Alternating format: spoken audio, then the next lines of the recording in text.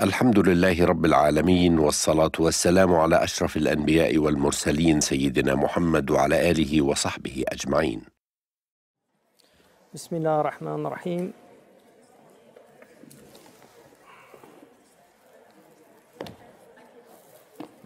والصلاة والسلام على سيدنا محمد وعلى آله وصحبه وسلم تسليما كثيرا، ولا حول ولا قوة إلا بالله العلي العظيم. الحمد لله، نحمده ونستعينه ونستغفره ونعوذ بالله من شرور أنفسنا ومن سيئات أعمالنا، من يهده الله فلا مضل له ومن يضلل فلا هادي له. اللهم أعلمنا ما ينفعنا وانفعنا بما علمتنا وزدنا علما، وقل رب زدني علما، ولا حول ولا قوة إلا بالله العلي العظيم.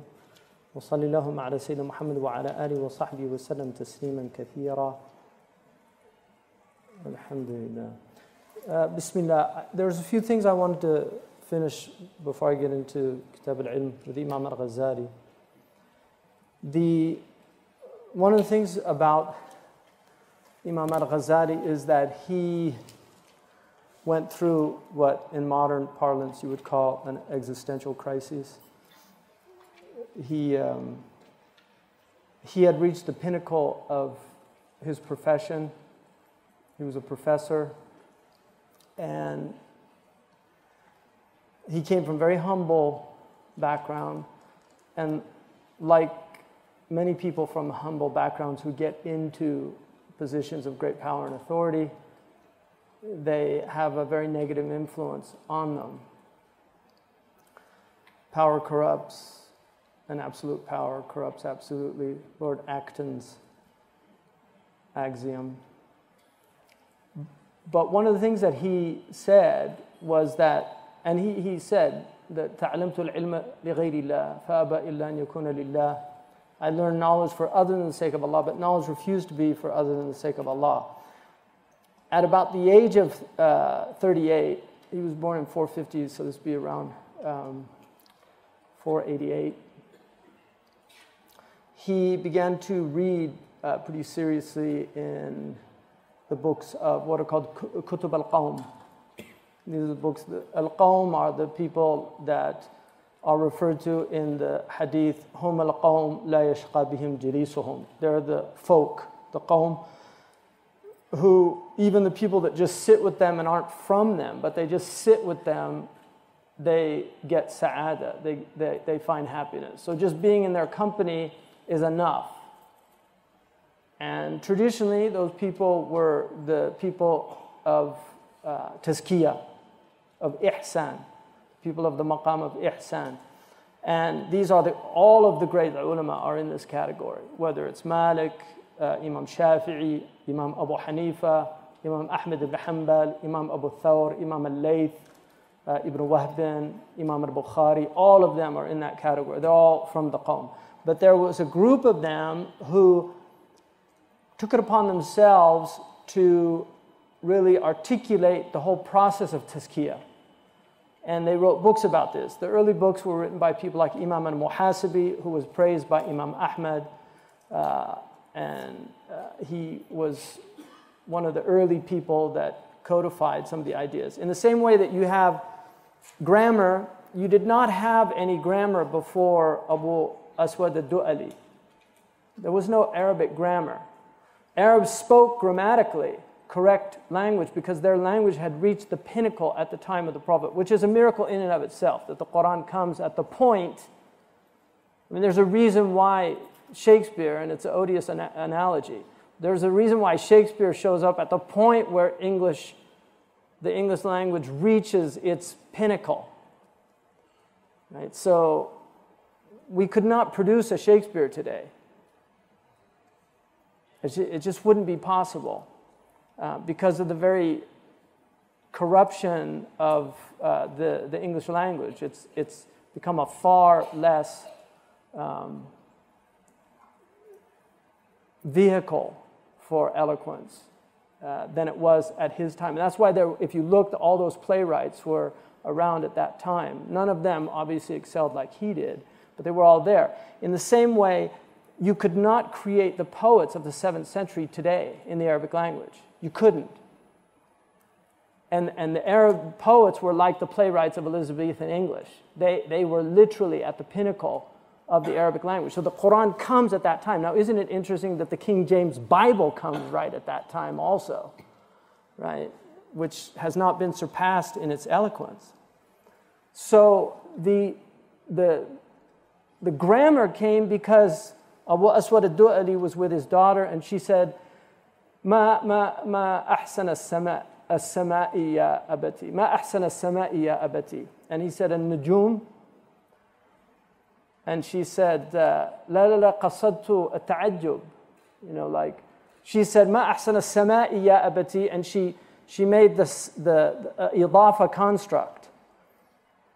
And what she meant to say was, ما أحسن السماء يا أبتي. Because if it was mansub, it would be mansub because of ta'ajjub. But she made it majroor. These weren't terms that they even knew. She made it majroor and turned it into a istifham, a question. The ma there becomes mad istifhamiyya, right?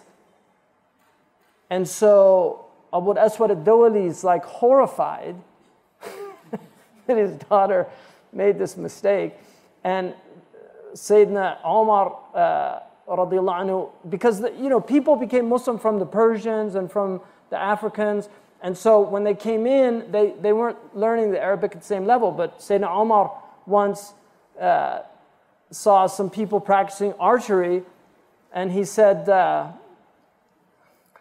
"Sawibu isabatukum," because they were missing the target. So he said, "Get the target correct." And they said, "Nahnu mubtadi'in, ya Amir al-Mu'mineen." And he said, "Wallahi inna khata'akum fi lahnikum ashaddu alayya min khata'ikum fi rami." That your grammatical mistakes harder on me than your mistakes with the arrows.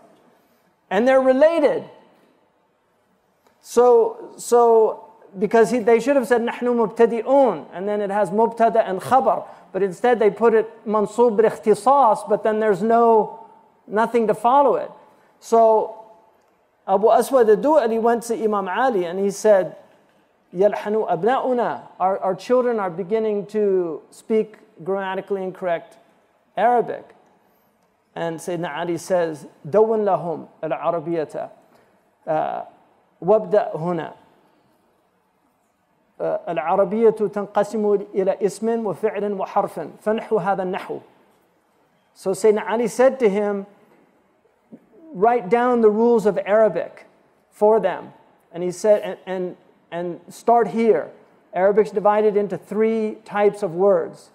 Nouns, and ism is more, it's any substantive, like it includes adjectives, and so ism is not a noun per se in Arabic. It includes pronouns and nouns and adjectives. And then he said fi'lun, which is a verb, and then harfun, which is the articles, the prepositions. And then he said, and go this way. فَنْحُ هَذَا النَّحْوُ. So that's where we got the word nahu, grammar, from Sayyidina Ali.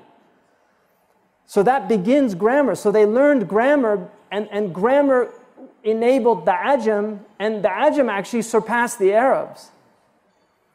They actually become the carriers of the Arabic language. You look at all the great grammarians, they were all Persians. They become the great grammarians of Islam. So if you say that grammar is a bid'ah, it's a bid'ah daruriyah, it's a necessary bid'ah. It's wajibah, because it's the only way the language will be preserved. But Sayyidina Umar didn't know the fa'il and the maf'ul and the majroor. He didn't know these things. He didn't know an-nasbu bil-qat'i, bin-naz' al-khafid. He didn't know any of these terms, but he knew the language, and he spoke perfect Arabic, and he could understand the Quran. He knew when Allah says la ilaha, and the la there is nafi lil jins, and that's why ilaha is mansub. He knew what that meant. That it means there's no God. Illallah, istithna, he knew what that meant. Illallahu. So they understood that by their fitrah. So it becomes necessary, though, And in the same way, the tazkiyah of the Sahaba was bil fitra. They read the Quran, they understood the Quran, they were in the presence of the Prophet ﷺ. He was purifying them, he was making do it. Yuzakkihim. He was giving them qad aflaha man zakkaha. And there's a khilaf about that, whether the zakah is God or it's the person out of his own effort. But there's mukhlis and mukhlas in the Quran. So you need both. You need the tazkiyah of God, which is the tawfiq, and you need your own energy to do the tazkiyah. So these scholars began to write about tazkiyah. Imam Muhasibi introduced the idea of khawatir, that there's 4 kinds of thoughts. So he differentiated between the thought process of the human being. He said there's khatar rabbani, khatar malakani, khatar nafsani, and khatar shaitani. So any thought that comes to your mind is from one of these 4 sources. In reality, all of consciousness is from God. But Allah created a world of asbab. So He has angels that work on His behalf. So the Rabbani thought is a powerful, positive thought that you can't disobey. It's the thought that made you fast Ramadan this year and made you just pray Maghrib. These are the Rabbani thoughts that come, that you can't disobey them. The Malakani is the one that got you to do the Sunnah after the... It's a lighter. It's something you could take it or leave it, but it's better to take it. The Nafsani is the one that told you, I'm tired, I'm not going to do the Sunnah now. And then the Shaitani was the one that stopped people from praying at all out there. So these are the different types of thoughts that people have. And Muhasibi put that down. And then you had Abu Talib al-Makki, who wrote Qutul Qulub, the nourishment of the hearts, and talked about the maqamats, identified 9 maqams. The Christians have 3 theological virtues, the Muslims have 9 theological virtues. And so Imam Ghazali, he began to read these books and he was deeply distressed, because what he was realizing was all of the things that they were talking about that were negative, he could see in himself. And so this is the beginning of his crises. But he was also a very prestigious scholar. He's 38, he's at the 40, I mean that's the peak. The irhasat of the Prophet began at about 38. I mean that's really when the human being, Aristotle said 49 is the peak. He was 49 at the time he said it, right? But in our tradition, 40 is the peak. I mean, that's really at the point where you're at the peak, because you've got the quwwah of the youth and the wisdom of age. And so that is really, and then some will say 50, that's, and some will say 60, that the shaykhuha begins at 60. But he was at the peak of his career, intellectually, financially, socially. Kings wanted his company. All of the ulama admitted that he was the best scholar of the time. He could win any argument. He literally could beat anybody in dialectic, because he'd studied jadal to an extreme degree. So he knew all the ways to argue. He was very arrogant by his own admission. But he also said that he realized that what he was doing, he was teaching because he wanted stature, he wanted praise, he wanted the jah. And the Prophet warned us about jah and mal. He said that these are more dangerous for the religion of a person than a wolf in the midst, a hungry wolf in the midst of sheep. Al-mal wal-jah. And jah is stature, prestige. This is what stops many people in the United States from speaking out about the Palestinian issue. Many people in the US, they know they've got careers, they're in CNN, they're in all these news agencies, or they're in academia, and they know that it's a death sentence for their careers. So jah is more important to them than haqq, than truth. Chris Hedges is a good example of somebody who's completely destroyed his career and reputation. Pulitzer Prize winning journalist. Now he's a pariah in that community. They won't put him on TV anymore. Why? Because he speaks out against the injustices in Palestine. So that's jahl. That's what jahl does. It prevents you from speaking the truth.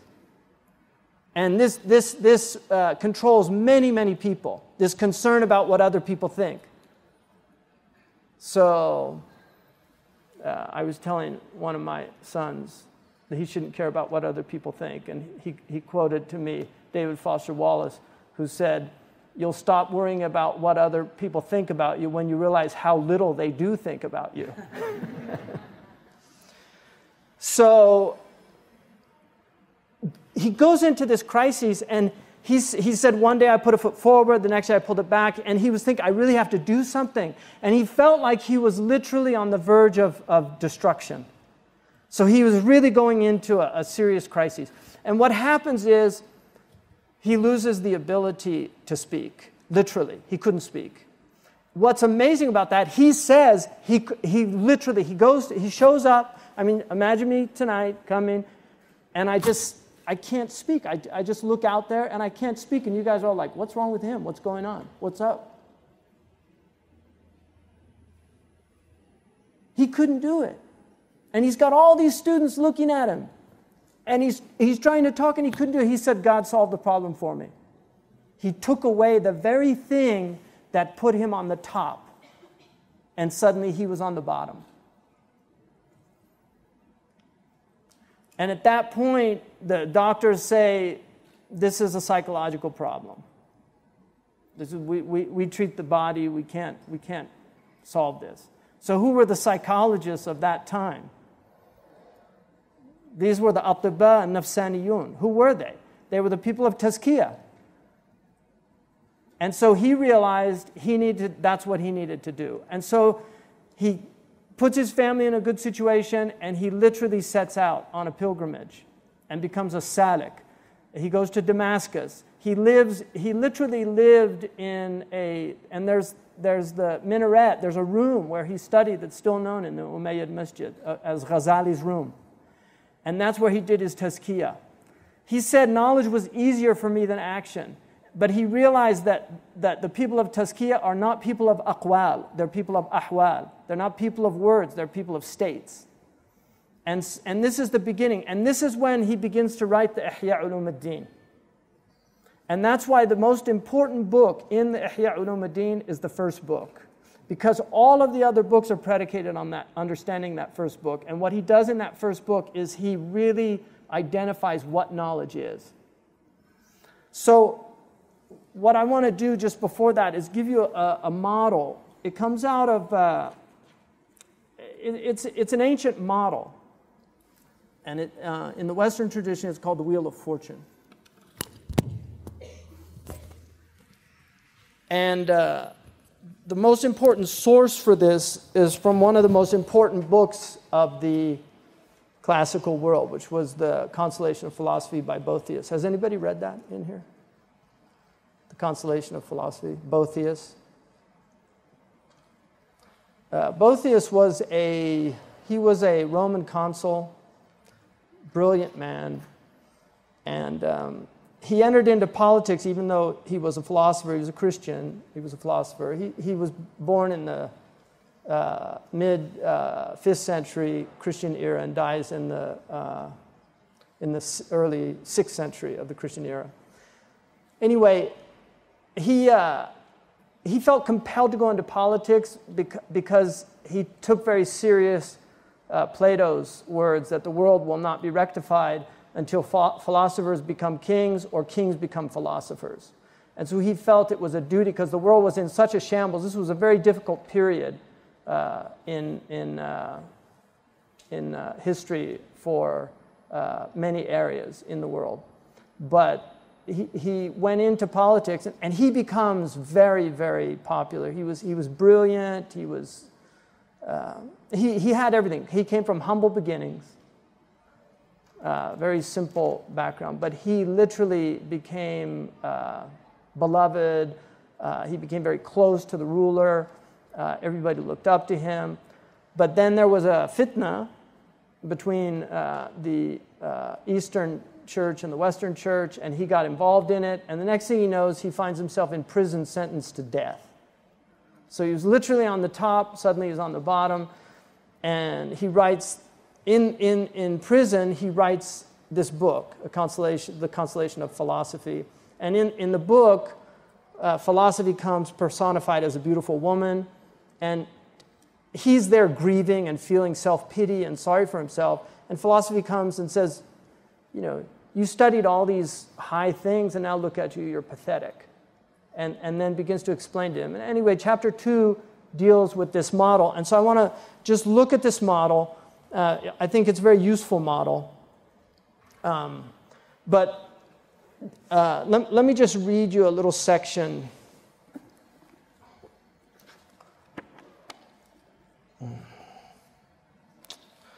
So perhaps the hallmark of the medieval worldview is this story of the Wheel of Fortune. And C.S. Lewis was of the opinion that it was one of the most influential books ever written in Latin. He thought that to acquire a taste for it was to almost become naturalized into the Middle Ages. At the heart of this naturalization lies the myth of fortune that challenges the modern myth of progress. Lewis was hostile to progress because he did not find it a comforting myth, but a cruel one. He proposes the myth of fortune as a defense against the progressive view, common to vulgar pagans and to vulgar Christians alike, which comforts cruel men by interpreting variations of human prosperity as divine rewards and punishments. You see, one of the things like Africans, because they're poor, people really don't care about Africa. And in the bottom, it's because of this myth. And this is a Protestant sickness, but it's also found amongst the Muslims. This idea that somehow that if you're graced with wealth, it's because God's obviously pleased with you, because if he's impoverished you and put you in a bad condition, well, gee, that must be because he doesn't like you. Because if I like people, I like to give them things. And if I don't like them, I like to withhold things from them. This is the way that people think. And so this Protestant idea that wealth is a sign of God's grace. Therefore, the Americans are obviously the most graced people on earth, and God loves them because they're the wealthiest country on earth.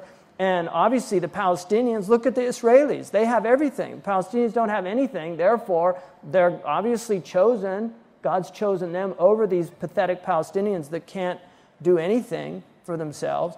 So what he's saying is it's a cruel myth because it convinces the oppressor, who often misuses his power that he's been given, that somehow he's divinely sanctioned to do so, and that he can do what he wants with impunity, and he always wears the white hat, the myth of the good guys. I mean, this is one of the great myths of my culture, if you're from Australia or England or any of the European countries, this is a myth, that we're always right. The Eurocentric worldview, that other peoples don't seem to count, that when we go into India and colonize it, this is the British idea, when we go into India and colonize it, we're doing it for their own good. These are backward people. And isn't it interesting that when Christianity was the dominant ideology in Europe, they needed to spread this wonderful Christianity and remove these backward religions like Hinduism, Buddhism, and Islam. So that was their impulse then, always with the commercial agents alongside the missionaries, right? So let's spread Christianity because they're so ignorant. Now that they've gotten rid of Christianity, they've convinced themselves that, oh, these backward fascistic Muslims and these despotic Asiatics, we need to bring them liberal democracy because this is obviously the most superior form of government because it's our form of government. And these horrible Gulf Arabs, look at these terrible sheikhs that control their people. Look at these poor women. Our women are so liberated. Just look at Las Vegas, right? And look at these poor women in bags walking around, right? And then they tell you, don't let the sun get near your skin because it's going to give you skin cancer. I mean, if you go to a Saudi Arabian lady, she's like 80 years old. She's had her face covered her whole life. Her skin's like porcelain, right? People that know this, that have been there, right? And you're saying, how does the sheikh know what's behind the veil? No, my wife told me. They don't need all these creams that they pay millions of dollars for, They just keep that face thing on and they never get the sun. So they don't get wrinkles. I'm not making a case for the face veil. It's a urf, you know. I mean, there's some people that argue that it's sunnah, but it's a stronger opinion. It's a urf of a people. If it's their urf, that's fine. If it's not their urf, then. But that, you know, this is the Eurocentric view. You know, this is the disease of the people in the West.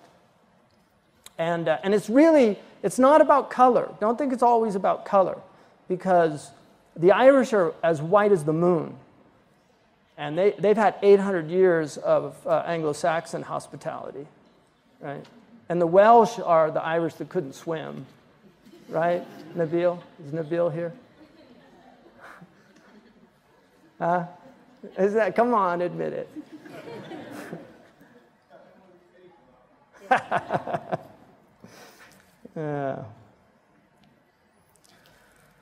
So,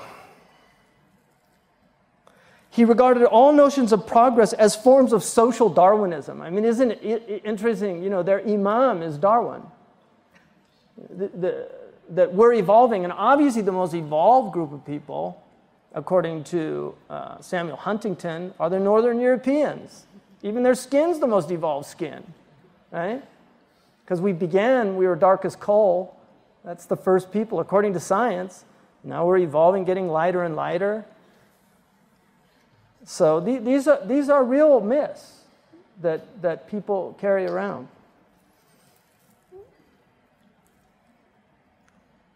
So Lewis found the myth of fortune closer to the Christian myth, and I would argue that it's completely Islamic, and I'll show you how it is. In Christianity, they say the sun rises on the evil and the good. In our belief, Allah He provides for the kafir and the mu'min. God sends rain on the righteous and the unrighteous. In the myth of fortune, human beings find themselves on this inexorably turning wheel. So the 12 o'clock position, is Regno, right? Eisenhower, America. Regno, the corresponding emotion that goes with I rule, ahkumu, I'm the hakim, is joy, farah. It's you're happy, you're on top of the world, right? They say, I'm on top of the world. That's 90 degrees, sun's directly overhead, right? But all things must fade, right? The English would like to say the sun never sets on the British Empire. Now it's the most indebted country on the planet, right? Seriously. I mean, look at the English in the pubs. Look, where's the English gentleman? Where are all those ideals? Where's the world of Jane Austen? Seriously, where's all that gone? Right? So rule Britannia, Britannia rules the waves, rule Britannia. We'll never, never, never be slaves. Well, you're slaves to the IMF. You're slaves to your mortgage brokers, slaves to your lower passions, right? I'm mostly Irish, so I can pick on the Anglo-Saxons a little bit. Regnave is 3 o'clock, Khawf. This is, I ruled. This is where America is now. That's why they're so scared, right? We were up here, and now, we're indebted to China. Our GDP, right? Our debt is greater now than our GDP. And they've got the Wall Street guys saying, don't worry, that was the way it was before World War II. Yeah, well, after World War II. Well, after World War II, you were the most industrial country on the planet, producing more goods and services than any other country in the world. Well, we still are, not for long, right? Because basically the number one industry in America that's making the most money for these corporations is making war machines, right? It's not a really good thing to do. The number one entertainment industry in America is pornography. It's surpassed all other forms of entertainment in terms of money. production. Not something to be really proud of, right? So that's fear, and that's why there's so much fear. The Time magazine had a cover, are you scared yet? And there's always, all these, fear. Even though Roosevelt said the only thing we have to fear is fear itself, now fear is cultivated in America. Barry Sanders' book, The Culture of Fear, right?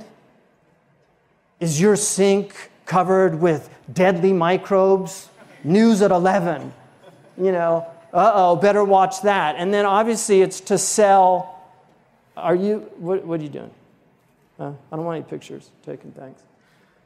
So that's what they do. And that's in order to sell antimicrobials. So now everybody's washing their hands with antimicrobials. The doctors are saying this is a disaster. SubhanAllah, because they've got everybody afraid of germs. No, you need to learn to live, coexist with the germs. Right? Children need to play in the mud, get dirty. Now they're having all these skin problems because children don't play outside anymore. Right? People that are exposed to these things are stronger because their immune system, what doesn't kill you makes you stronger. But no, it's all fear. So this is the Regnavi, fear. Kuntu ahkumu. But then you go down, so there's the sun is fading. Now the sun, it's set. Sum sin regno. I used to rule. I don't have a kingdom anymore. This is where the Muslims were. See, the Muslims were up here. But the wheel of fortune swung. And now we're down here. What's the corresponding emotion? Joy, fear, depression, sorrow, huzn. All these Muslims saying, I'm so depressed. I feel so much grief. Look at our conditions. Because we're down here. We're in Sumsin Regno. We used to rule. أصبحت كنتيا وأصبحت عاجنا وشر خصال المرء كنتي وأعجنه. I used to be this and I used to be that. And the worst qualities of a man is the one who says, I used to be this and I used to be that. That's what the Arab poet says. I used to be this, I used to be that. They call it kunti in Arabic. Kuntiyun is a person who's always saying, I used to be this and I used to be that. That's the Muslims. We're kuntiyun. Regnabo, I will rule. India, the BRIC countries, right? Brazil, right? These are China. Yes, China, right? The rising sun, right? And this is what's scaring these guys over here. So the wheel's in spin, right? And you'll see these motifs in literature a lot. You'll even see it in modern popular literature. There's a song from the 60s that was the anthem of the whole 60s protest movement. Come writers and critics who prophesize with your pen, and don't speak too soon, and keep your eyes wide, for the chance won't come again, and don't speak too soon because the wheel's still in spin, and there's no telling who that it's naming, and the first one now will be later to win, and the last one now will be later to win, and the loser now will be later to win. The one down here is going to come up here. And the loser now will be later to win, for the times they are changing. In other words, the wheel of fortune is changing. He later actually said a more apocalyptic statement, which is where he said, now everything's a little upside down. As a matter of fact, the wheel has stopped. What's good is bad, what's bad is good. You'll find out when you reach the top, you're on the bottom. So this is the motif of the wheel of fortune. Now,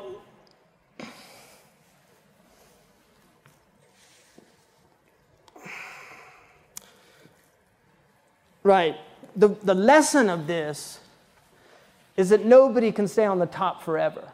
That's what Imam Ghazali learned. He was in a delusional state. And he was given a great gift. And the great gift is to find yourself at the bottom. That's actually a great gift from God.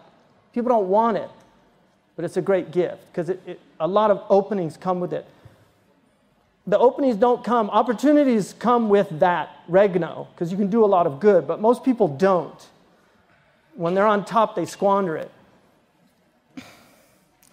Even the technological conquest of nature may be a temporary 12 o'clock victory. Right? This is what people think now, you know, we can solve all these problems with technology. Maybe the technology will actually end up destroying us. Think of 6 o'clock calamities like global warming, environmental disaster, and nuclear accidents.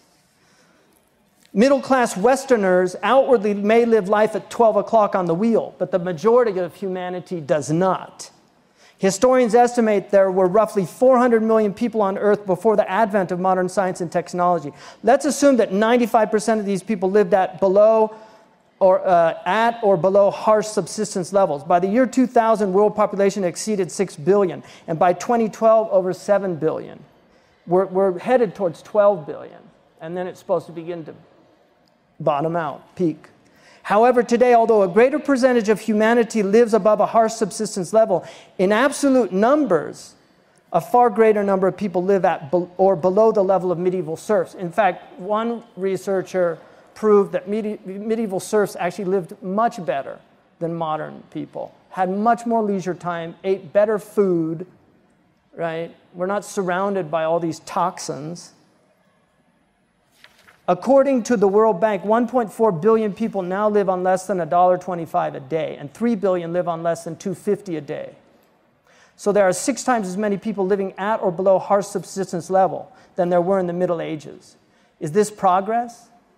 It is if your perspective on life is from the 12 o'clock view, but not necessarily if your perspective is from the 6 o'clock position. Regarding the barbarity of medieval times, and no one can deny that they were not barbaric, slavery, serfdom, torture, inquisition, crusades, it is only fair to note that in sheer numbers, medieval atrocities pale before the technological barbarism of modernity. Medieval tactics were gruesome, but their effect was limited compared to contemporary warfare. We have now all these medieval Muslims using medieval tactics that are gruesome, but look at the numbers. They maybe cut off 50, 100, 200 heads.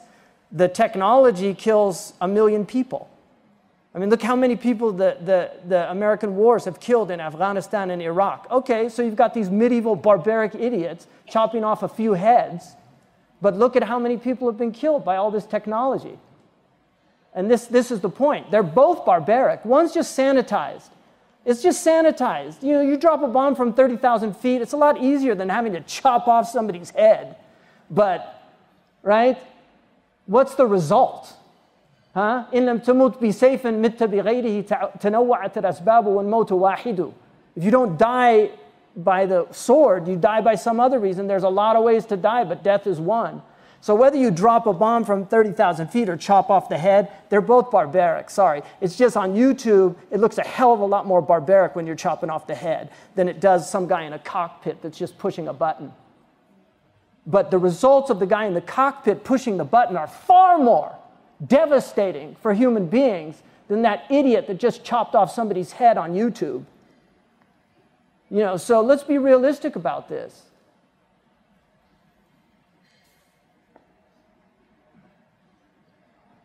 In the 20th century alone, estimates of people killed through war, genocide. Okay. Yeah. Okay. So in the 20th century alone, estimates of people killed through war, genocide, and liquidation run from a low of 80 million to a high of 300 million people. 300 million people. In World War II, everybody talks about the Holocaust. Nobody talks about the Russian Holocaust. Nobody talks about because they were communists. So it wasn't this nice little propaganda piece to put out there. 20 million Russians were massacred, slaughtered by the Nazis. 20 million. Can you imagine that? And the Russians won World War II. It wasn't the Americans. All the films show the Americans winning the war. Just look at the divisions of the Nazis that were on the Eastern Front. Multiple times more than the divisions on the Western Front. If the Nazis never invaded Russia, we'd probably be speaking German right now. Seriously, the Russians won World War II.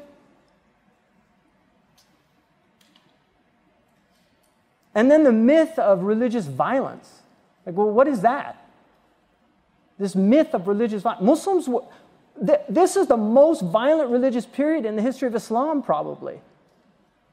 If you look at the historian who did the body count study, which is online, proved that the single most violent civilization in human history is the secular humanistic civilization. It's killed more people than any other civilization. The second is Christianity, just by looking at historical numbers. Out of the 7 civilizations studied, Islam was the 6th, number 6. The only less violent civilization than the Muslim civilization was the Hindu civilization. Amazing. Muslims are accused of being violent everywhere. The Ottomans, the Ottoman civilization was the most multicultural civilization in human history, and in many ways surpassed modern multiculturalism because they allowed minority communities to be completely independent. They had their own court systems. They could judge the people themselves.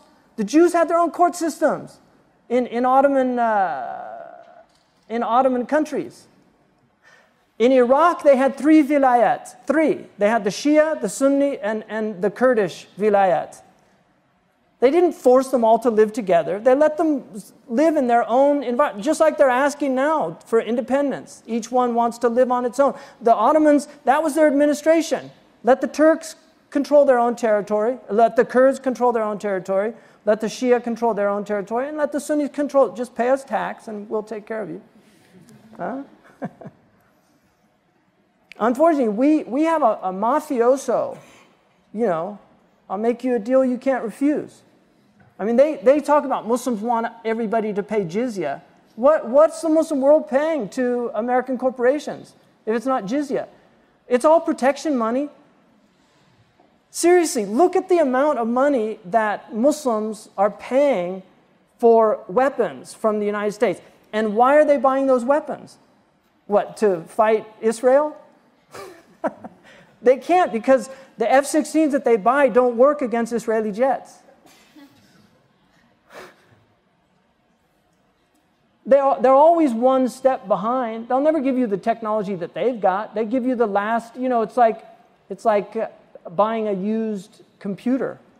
It's having okay, give the Saudis the 286. We've got the Pentium. Remember 286? You guys are too young.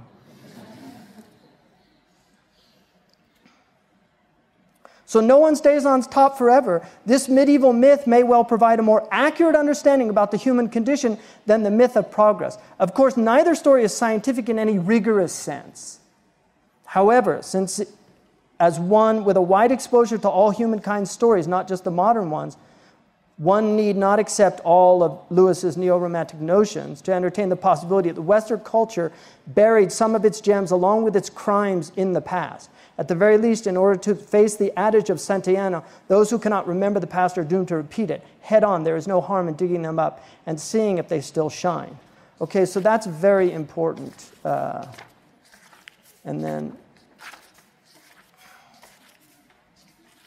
So I want to show you now the Wheel of Fortune in the Quran.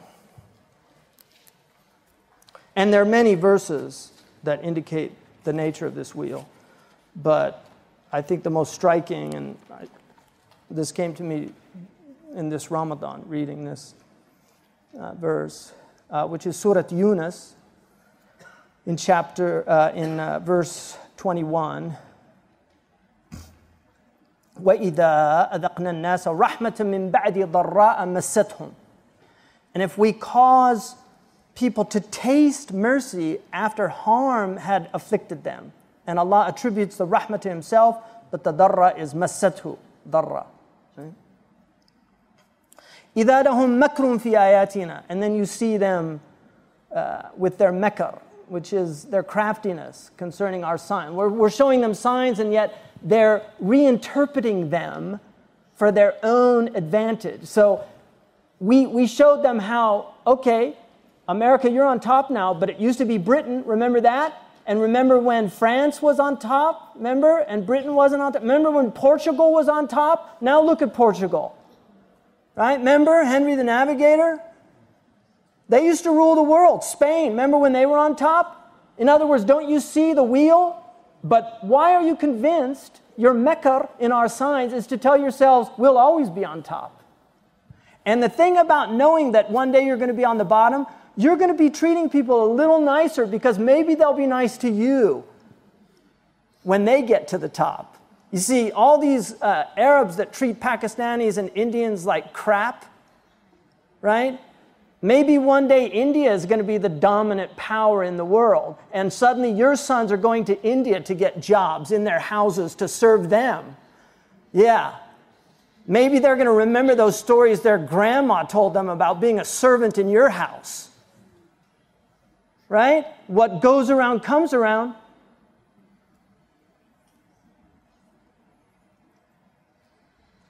قُلِ اللَّهُ أَسْرَعُ مَكْرًا. You plot, you've got your little crafty cleverness. Well, we've got our plan too. Right? إِنَّ رُسُلَنَا يَكْتُبُونَ مَا تَمْكُرُونَ. Our messengers, our angels are writing it all down. What you're doing while you're on top, they're writing it all down. هُوَ الَّذِي يُسَيِّرُكُمْ فِي الْبَرِّ وَالْبَحْرِ. He's the one that circulates you on the land and in the sea. تِلْكَ الْأَيَّامِ نُدَاوِلُهَا بَيْنَ النَّاسِ. Dawla, the circle, نُدَاوِلُهَا. We cause it.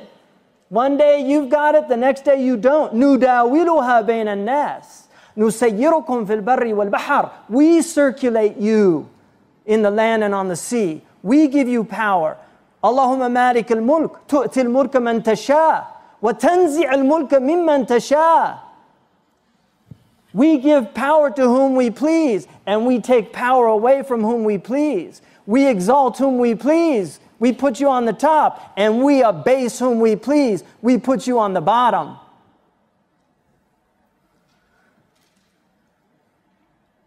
Now look, here's the metaphor, and this is a perfect wheel of fortune.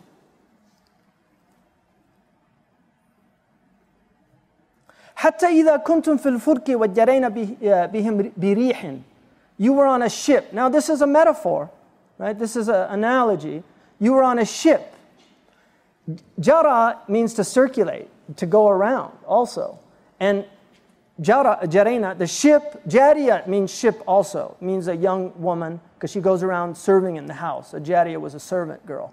She's tajri fil bayt. The jariya is a ship that circulates. It goes out and comes back. You see, it goes out and comes back. And you don't know profit or loss. You never know. So, there you are on your ship. And the ship happens upon a nice wind. 12 o'clock. وَفَرِحُوا بِهَا. And they've got joy. جاءتها ريح عاصف. Suddenly a storm starts to appear. Right? So now you're happy, but there's a storm over there. Fear sets in. 3 o'clock. Then what happens? وَجَاءَهُمَ الْمَوْجُ مِنْ كُلِّ مَكَانٍ. Then the waves start coming from every direction. Now they're on the bottom, right? What happens? وَظَنُّوا أَنَّهُمْ أُحِيطَ بِهِمْ. And they think they're going to be destroyed. It's over. Despair, sorrow, grief. And then what happens? دَعُوا اللَّهَ مُخْلِصِينَ لَهُ الدِّينَ. Then they call on God, hoping. Right? And what do they say? What do they say? لَإِنْ أَنْجَيْتَنَا. If you just save us min hadihi, from this, لَنَكُونَنَّ مِنَ الشَّاكِرِينَ. You see, when they're here, they say, when I get into power, I'm going to rectify everything. That's what they say. This is in the traditional, this is the traditional schema of this.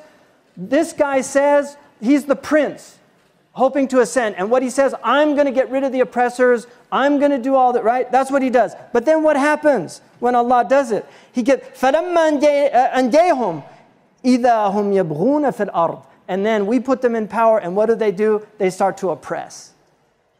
Now they're on regno, right? They start to oppress. And then what happens?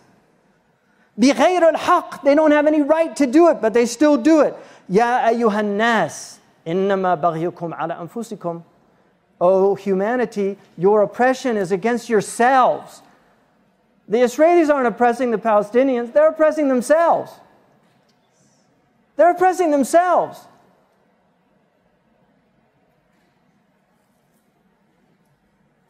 متاع الحياة الدنيا. This is the mata' of حياة الدنيا. متاع قليل, little bit, and then you lose it. لا يغرنك بالله الغرور. Don't get deluded by this circle. When you're on the top, don't get deluded.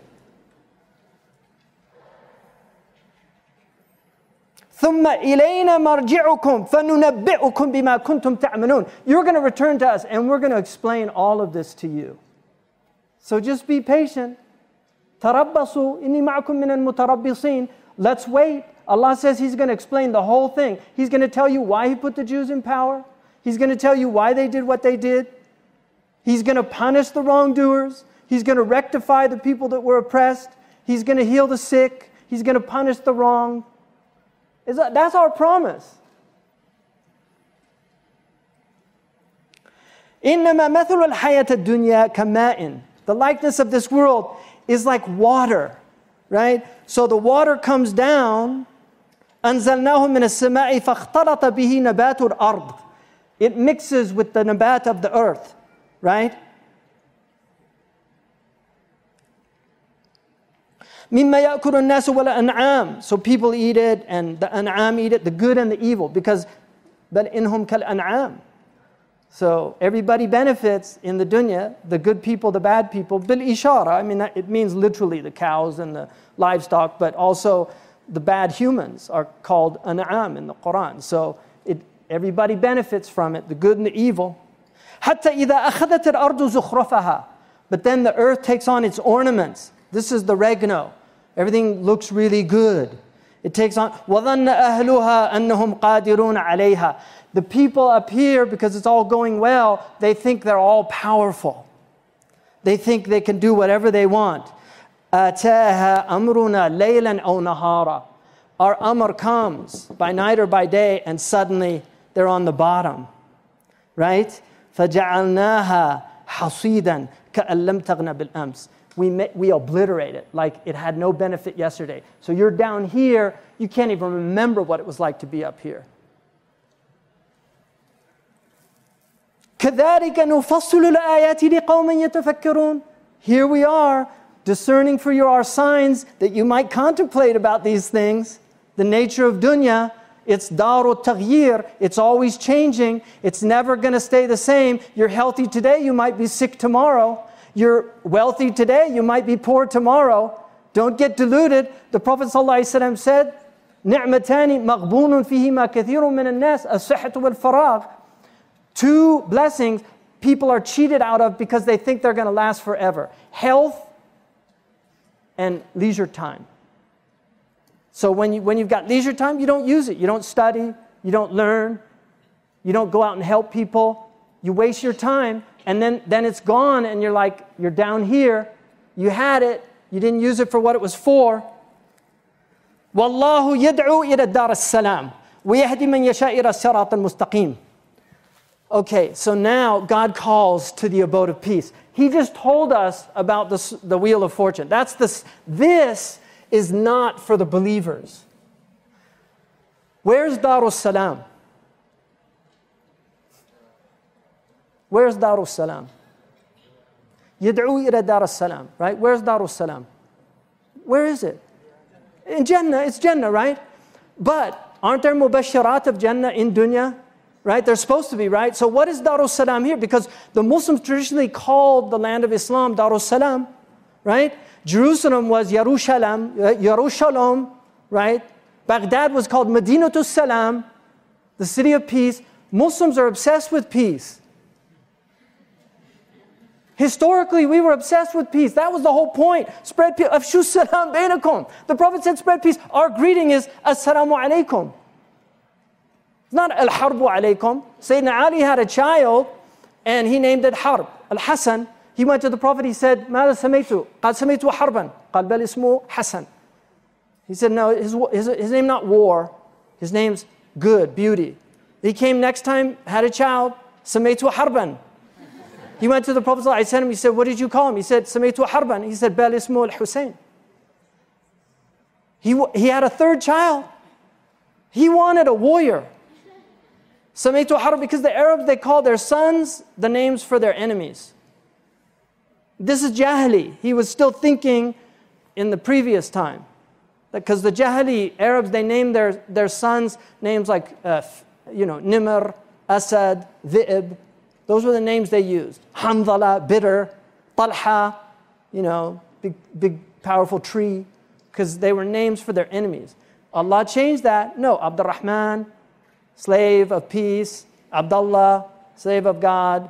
Right? And so he came with third son. He died, but he came with the third son. Mada samaytu harban, but ismu Muhsin. His name's Muhsin. Those are the names the Prophet wanted. Al-Hasan, beauty, spread good. Al-Hussein, he's second in line, so he's a little less than the first one, right? And then Muhsin. So, where is Darus Salam on the wheel? Come on, I just put it there. Yeah, so what is this? What do we call this? It's an axis. What else is it called?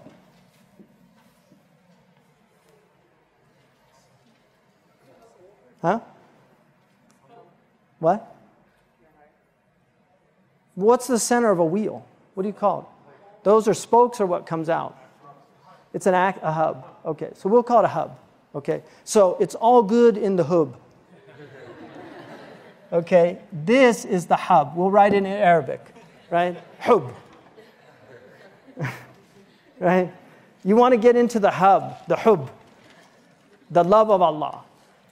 The more you get to the center, the less affected you are by the vicissitudes of time. The more you center your being with God, the more these things become meaningless because you see them as from God. Because God made a world that's very nature is to do this. This is the nature of the world.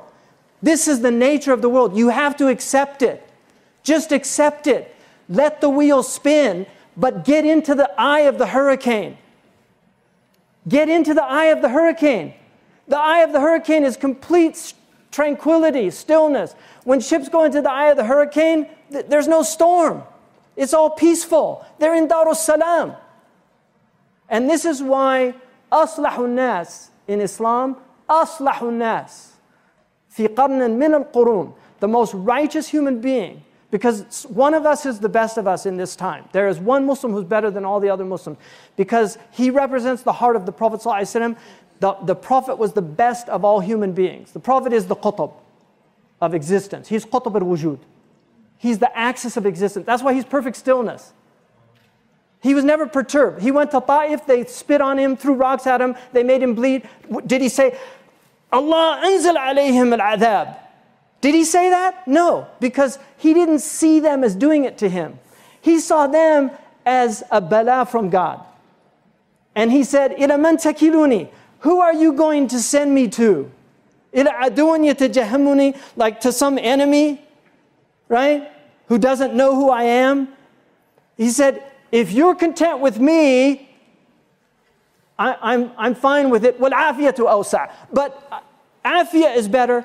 It's nicer to be in good conditions than bad conditions. We don't have a victimization complex like some religions. They actually like to be punished, right? Muslims don't like that. We would rather be ruling than be ruled. We would rather be that. But if we're under the authority of somebody else, then we know who gave them the power.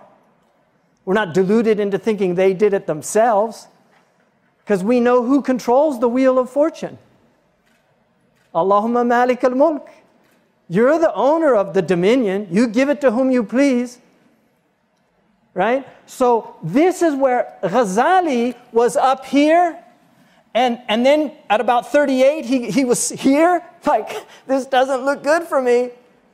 And then he loses his voice and now he's here. The thing that put him here was taken away from him and he finds himself here. He went into a state of depression. But then, da'Allah mukhlisin, Da'ullah mukhlisin. He called on Allah with sincerity, and he started his journey where? Here, into the center. And he becomes the qutb. And this is why none of it affected him at the end of his life. None of it affected him. He had no interest in power, jah. He said, I used to teach kasban lil jah. He said, now I teach how to get rid of jah. He said, I used to teach in order to get stature. Now I'm teaching to help people get rid of this love. Hubb ad-dunya. What's our disease? Hubb ad-dunya. Loving to be up here. Wa karahiyat, the struggle. Hating to be down here. This is our sickness. That we're trapped in this circle. And this is where Allah is telling us to get to. Be here. And none of it will matter. And then you can struggle, and your struggle will be meaningful. Because right now, you're down here, you're just struggling out of anger. Out of love of vengeance. Right? When Salahuddin al-Ayyubi, this is where he was working from. Salahuddin al-Ayyubi was working from the center. He didn't spend his youth throwing stones at crusaders.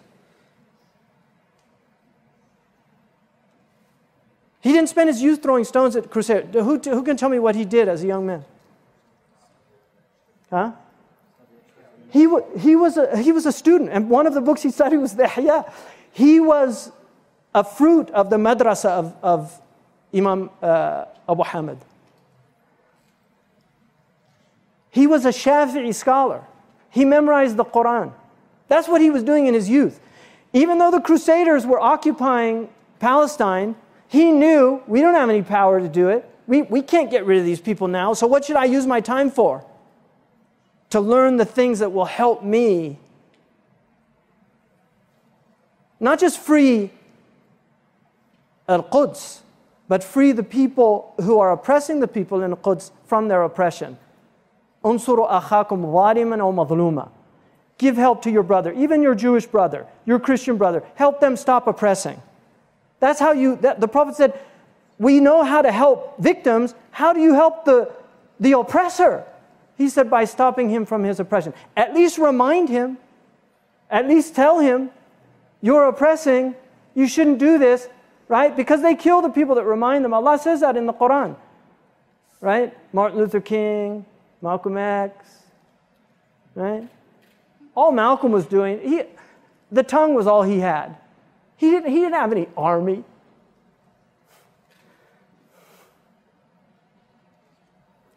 And he started from hatred. That's where he was, and that's why if you listen to his early talks, they're just filled with hate. But listen to his last talk. Nobody wants to hear Malcolm after Mecca. They all want that harsh Malcolm. Yeah.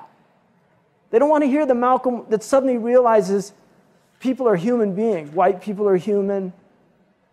A lot of them would almost convince you otherwise. I understand that. But they're human beings. Right? Turkish people are white. A lot of them. They don't behave like that sickness, right? Which some attribute to a lack of melatonin. You need more sun. The sun makes you happy, doesn't it? When the sun comes up. You live in Europe, there's never any sun, you're miserable. You get a bad attitude.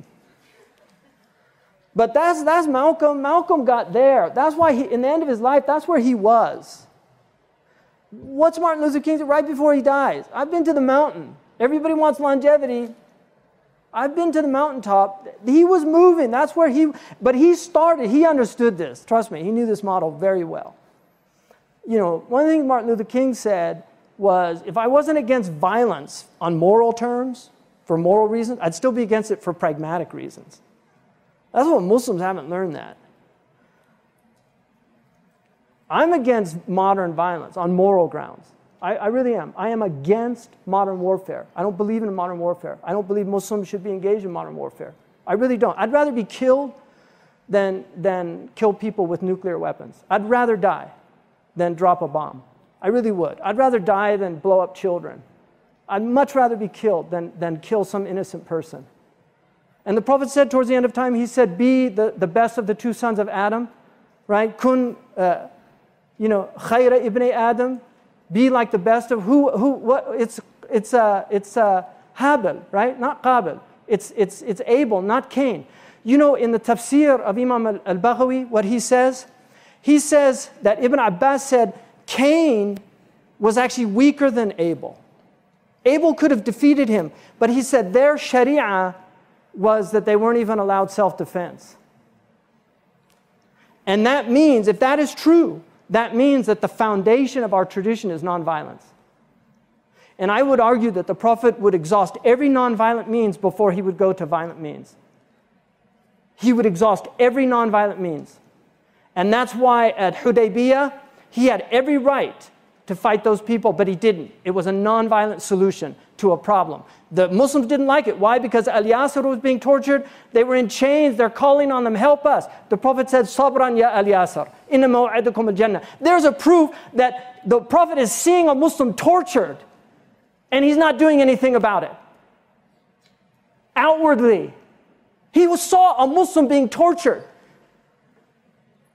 and he didn't do anything about it outwardly. Because he was a profound strategic thinker. Completely different approach to the problems of the world. That's, what time is it? 9:35? 9:45? I'll give you one more example of the Wheel of Fortune, but you'll see it many times in the Quran. It's a very useful model, and I believe it is a Quranic model. And Allah is using that example of the mushrikeen. So they're the ones that are in this circle. The Muslims are supposed to be in the center. Right? الَّذِينَ آمَنُوا وَتَطْمَئِنُّ قُلُوبُهُمْ بِذِكْرِ اللَّهِ أَلَا بِذِكْرِ اللَّهِ تَطْمَئِنُّ الْقُلُوبِ. Those who believe and their hearts have stillness, طُمَأْنِينَ, from the dhikr of Allah. Isn't it by the dhikr of Allah the hearts are still? Why are they still? Because there's no movement in the hub. In the hub. There's no movement here. These people are not still. They're in complete confusion because it's just, this is their life. Right? This is their life. They're in that samsara of just this constantly turning wheel. And that's why Muslims are confused. They don't understand. Why aren't we on top? If we're the truth, why aren't we on top? Because that's not where the truth resides. It resides here. It doesn't reside here. This is where the truth resides.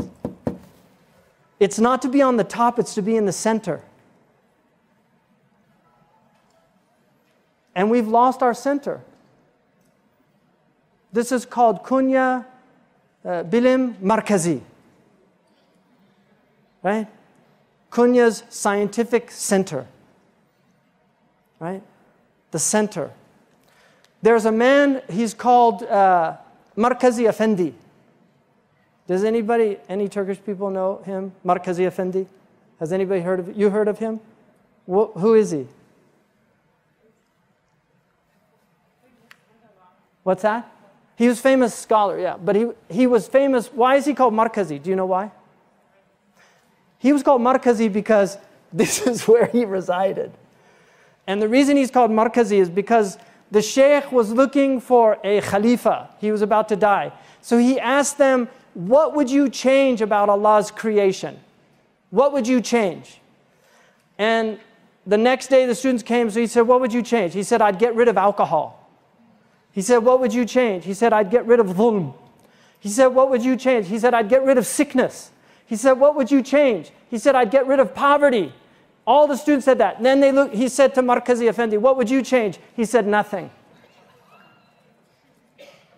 Who am I to make the world different from the way Allah made it? It doesn't mean you don't fight against poverty.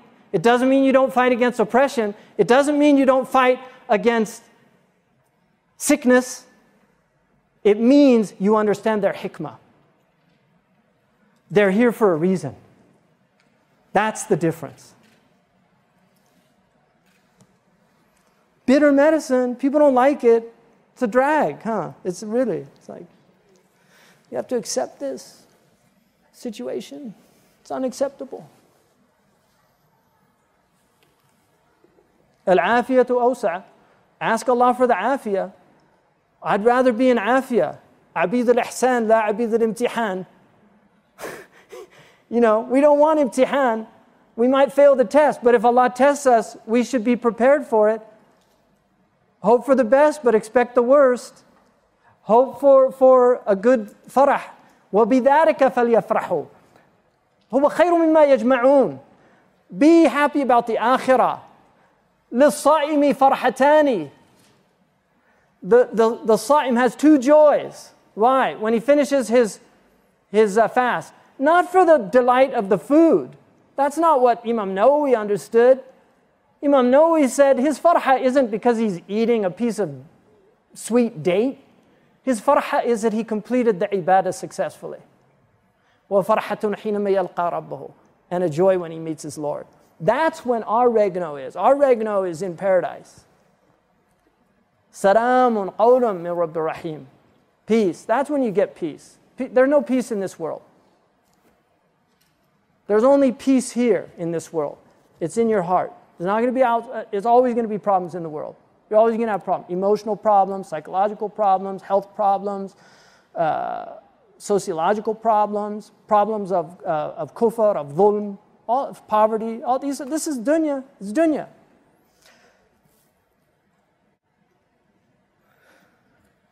Allah says in Surah Al-An'am, you know, this adab comes to you, right? Or the sa'a comes. Are you going to call on other than Allah when it comes? You should call on God if you're truthful, right? And then, بَلْ إِيَّاهُ تَدْعُونَ فَيَكْشِفُ مَا تَدْعُونَ إِلَيْهِ. So He removes the harm, right? In sha'a, if He wants, وَتَنْسَوْنَ مَا تُشْرِكُونَ. And then you forget what you were associating with. وَلَقَدْ أَرْسَلْنَا إِلَى أُمَمٍ مِّن قَبْلِكَ فَأَخَذْنَاهُمْ بِالْبَأْسَاءِ وَالضَّرَّاءِ لَعَلَّهُمْ يَتَضَرَّعُونَ. We gave you these tribulations to humble you. That's why He does it. When you're arrogant, when you're up there, you get arrogant. Muslims became very arrogant. Trust me. You read our history. Look at the letters that were sent to the Europe. They used to send these letters, إِلَى كَلْبِ الرُّومِ. Prophet didn't say that. He said, إِلَى عَظِيمَ الرُّومِ. To the Alim of Rome. That's how he spoke to them. Because he was trying to win them over. He wasn't belittling them. He didn't have arrogance for them. They had total ihtiqar. I'm telling you, you see it in the books. I've seen it in the books. How stupid the Christians are, how idiotic they are. They believe these stupid things. This is arrogance. فَلَوْلَا إِذْ جَاءَهُمْ بَأْسُنَا تَضَرَّعُوا وَلَكِنْ قَسَتْ قُلُوبُهُمْ وَزَيَّنَ لَهُمُ الشَّيْطَانُ مَا كَانُوا يَعْمَلُونَ. Would that only when this ba's comes, when you're at 6 o'clock, it would humble you. But their hearts are hard. And shaitan has made what they're doing appear good to them. Suicide bombing. They think it's a good thing. Cutting off heads of Shia. They think it's a good thing. That's all from shaitan. فَلَمَّا نَسُوا مَا ذُكِّرُوا بِهِ فَتَحْنَا عَلَيْهِمْ أَبْوَابَ كُلِّ شَيْءٍ. And then we bring them back up, right? حَتَّى إِذَا فَرِحُوا بِمَا أُوتُوا. They get all this joy because of what they've been given. أَخَذْنَاهُمْ بَغْتَةً. We take it all away from them suddenly. فَإِذَا هُمْ مُبْلِسُونَ. They're in sorrow and despair.